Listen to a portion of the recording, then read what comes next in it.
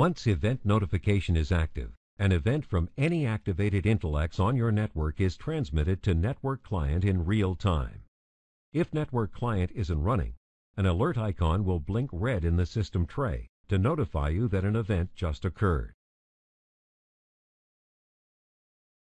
To set up live remote event notification, open the Settings pull-down menu. Select Instruments. Each Intellex is listed by IP address. The Events column indicates whether remote event notification is active or disabled. Select a unit and choose Edit to change the notification setup. Select the Event Notification tab to configure notification alerts. Select the Activate checkbox. For each camera on this Intellex, you can select a priority level and enter any instructions for an operator to follow if an event occurs. Select OK. Select Close.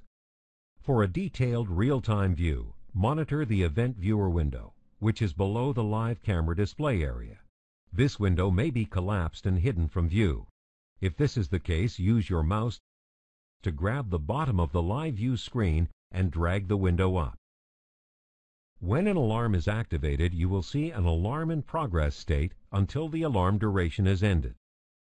Toggle the live view icon on to see a live camera view for the selected alarm. Displaying live video in the event viewer is a great way to watch the alarm camera while still monitoring other cameras. To the right of the event state, you can see the Intellex unit, the camera name, when the event started, when the event ended, the type of alarm trigger, and its priority. Once the alarm trigger has ended, the state changes to Alarm Completed. Select the action icon to read any instructions that may be associated with the alarm. Or use the Video Retrieval button to retrieve the video and save to your network client database. These features make event notification a powerful tool for remote monitoring. Once event notification is enabled, whether network client is running or not, the event handler icon in this computer system tray will blink red as soon as an alarm is triggered.